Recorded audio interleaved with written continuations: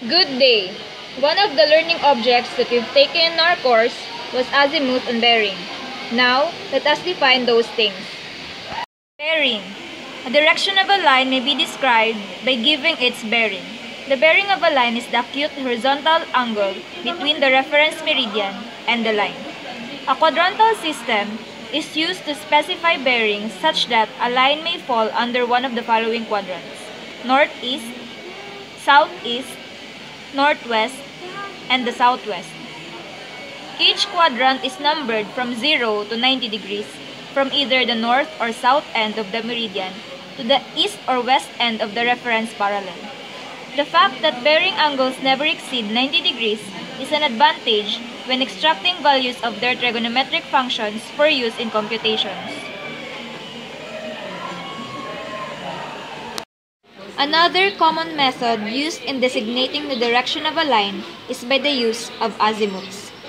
The azimuth of a line is its direction as given by the angle between the meridian and the line measured in a clockwise direction from either the north or south branch of the meridian. Azimuths are usually preferred over bearings by most surveyors because they are more convenient to work with, such as in computing traverse data by electronic digital computers. The azimuth of a line may range from 0 to 360 degrees, and letters are not required to identify quadrants. For any particular survey, the direction of 0 azimuth is either always north or always south. In practice, azimuths are generally measured from the north branch of the reference meridian for ordinary plane surveys. For large-scale geodetic surveys and in astronomical observations, azimuths are measured from the south branch of the meridian. In this diagram, the figure 1, you will see that the angle is measured from the north branch of the reference meridian to the line BA.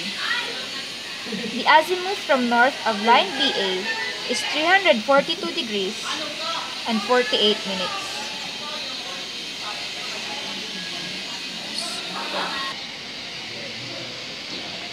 In the figure, we can see that the angle is measured from the south branch of the meridian. The azimuth from south of line BA is 325 degrees and 5 minutes.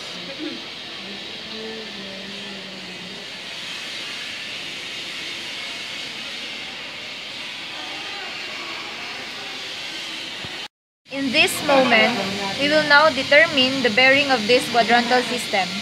As we can see, the line AB in the northeast quadrant has an angle of 35 degrees, 41 minutes, and 5 seconds.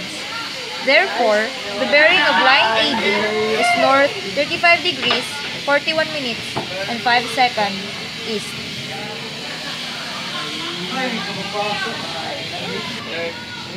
While the line AC, which lies in the northwest quadrant, has an angle of 59 degrees, 5 minutes, and 1 second. So the bearing of the line AC is north 59 degrees, 5 minutes, and 1 second west. In determining a bearing of a specific line, we should consider the position of the line in a quadrantal system to find its direction. We will determine the azimuth of the given problem. In the first figure, we will determine the azimuth from the north. The line OP from the south has an angle of 20 degrees and 10 minutes. So we have to find the azimuth from the north of the line OP. We all know that the angle from the north to south is 180 degrees, and we have already the value of angle in the line OP, which is 20 degrees and 10 minutes. Using a scientific calculator, we will subtract 20 degrees and 10 minutes from 180 degrees.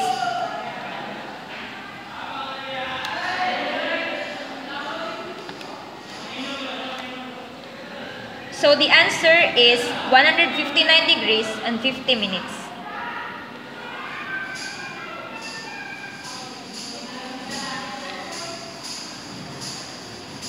Therefore, the azimuth from the north to the line OP is 159 degrees and 50 minutes. Let's go now to the second figure. As we can see, we're determining the azimuth from the south. The line OP has an angle from the south which is 15 degrees and 1 minute. As we all know, the revolution of a quadrantal system is equivalent to 360 degrees. To find the azimuth from the south with the line OP, we have to subtract the given angle from 360 degrees. Using again the scientific calculator,